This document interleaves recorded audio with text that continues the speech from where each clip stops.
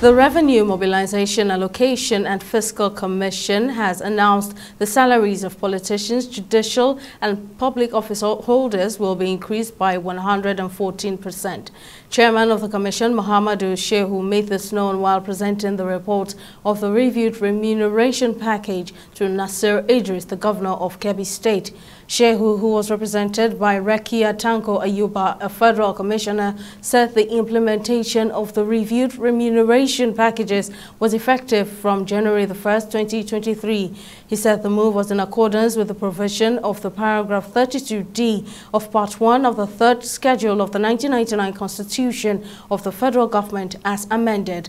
The commission urged the 36 states, houses of assemblies to hasten efforts on amendment of relevant laws to give room for upward review of remuneration packages for political, judicial and public office holders.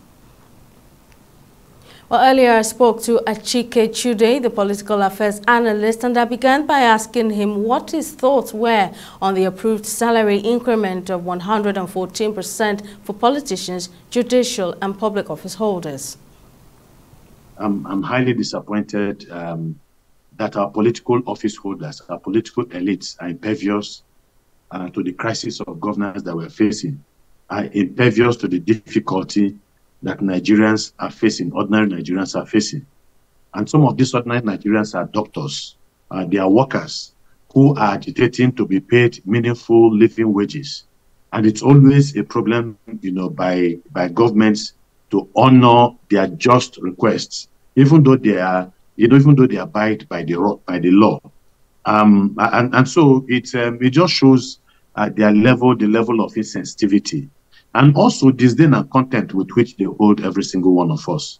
Now, for years, the judiciary has raised concerns about poor remuneration of Nigerian judges. Now, do you think this increase is well-deserved for this group? The very last time this was done, I remember clearly that Nigerians were protesting about, maybe was it about 16 years ago, but at least I know the last time that it happened, it was these same excuses that they gave to prevent political office holders from corruptly enriching themselves. So the fact that corruption has grown in leaps and bounds increase, then it's an indication that it is just a frivolous excuse that is given to justify this terrible thing that they are doing. So we can't accept that excuse because it is not true. It doesn't stop corruption.